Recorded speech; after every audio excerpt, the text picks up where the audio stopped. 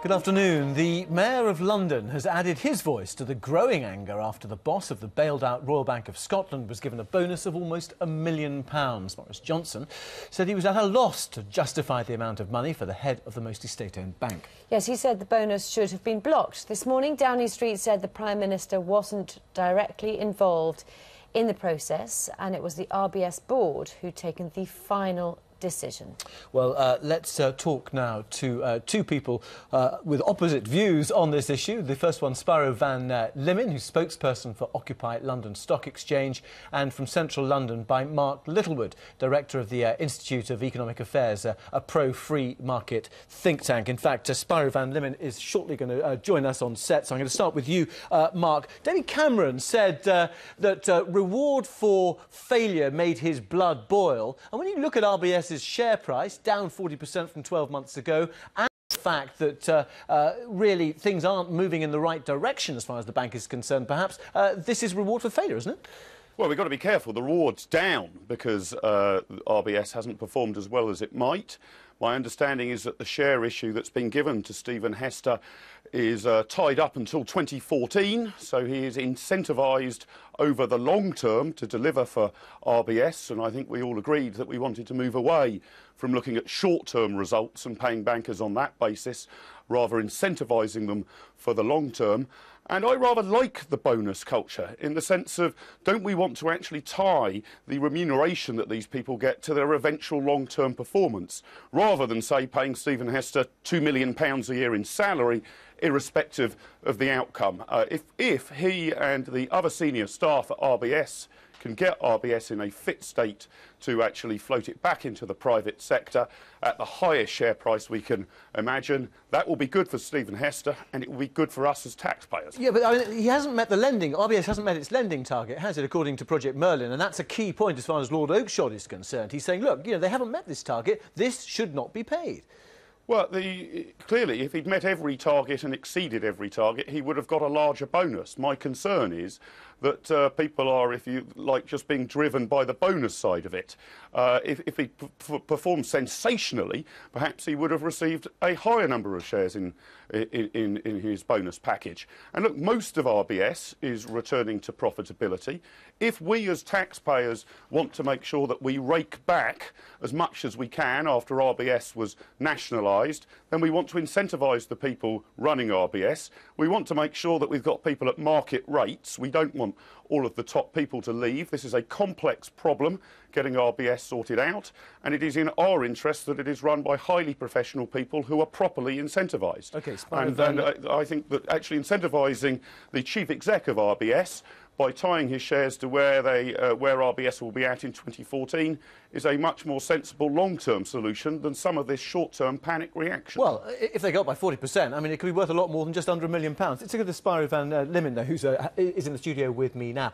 Looking at the streamlining that's taken place in RBS, there have been job losses as well, but he has turned it round, hasn't he? 1.6 billion loss last year to 2 billion profit. I mean, he has turned this round. He's entitled to a bonus.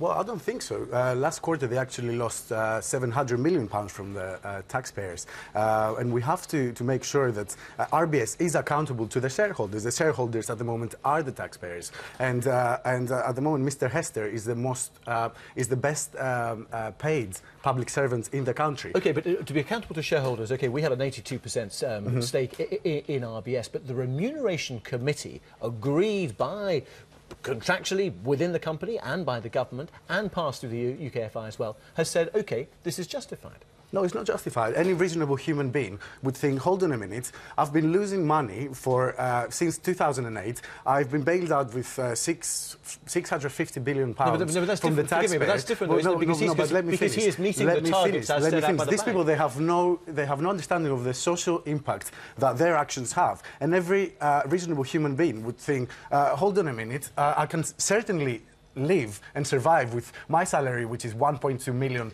I don't need the 1 million bonus on top of that. Yeah, Mark Littlewood, I mean, doesn't it really just come down to a moral question here? I mean, Jeremy Brown is right. You know, he is earning in 3 days what a soldier in Afghanistan is earning in a year. Other bank chiefs have waived it because they just think it's an unpalatable reality at the moment. You can't take this sort of money.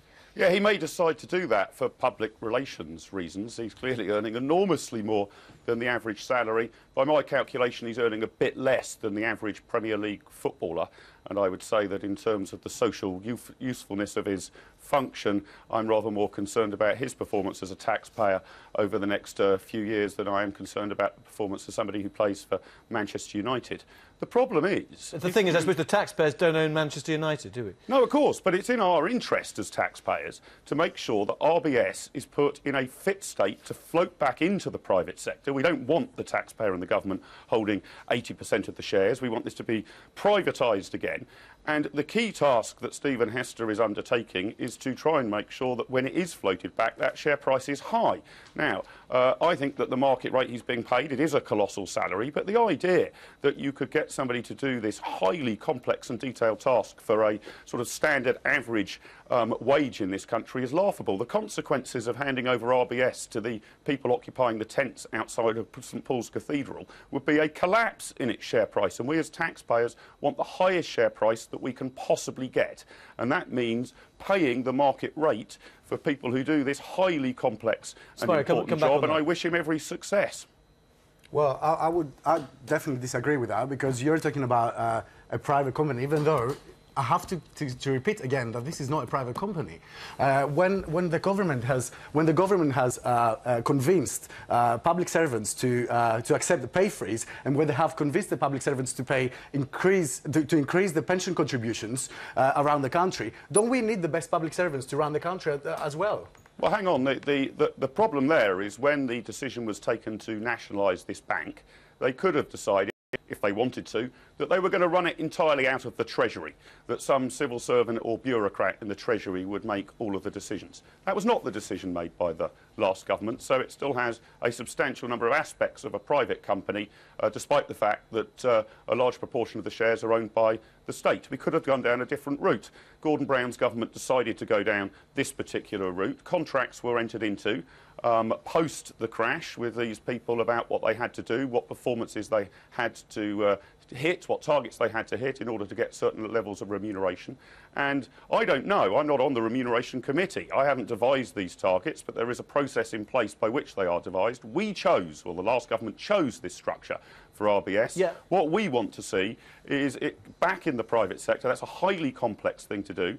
And Stephen Hester should be remunerated over the long term for delivering that. Yeah, and Sparrow Van Liemen, I mean, it seems a huge amount of money for us, but £1.2 million as your base salary in the city is not huge. Well, it is actually, because it's not just a city now. It is a public institution. And if Mr. Hester is threatening that he can find a better job and do it better, then he's free to do that. But I'm sure someone else can be found. Someone else can do his job. He was earning much more in previous jobs. Well, but he hasn't been successful so far, and we cannot ignore that. He hasn't been successful. And if he wants to move to Asia to make more money, he's free to do that. But we want to live in Europe. Well, he clearly is free to do that. One of the concerns, I understand, is that they were worried that they were going to lose him at RBS. Clearly, he's not chained to this job. He can move at any particular time he wants. And if his salary is forced down to a level where he thinks he can do a lot better elsewhere, and I think most experts believe he could earn a lot more elsewhere, he could leave. Well, so some of this is a judgment of his ability. Okay, all right, do you know, this is going to run and run. We're going to have to draw a line under this, I think. Mark Littlewood from the Institute of Economic Affairs and Sparrow Van Liemen, thank you both very much.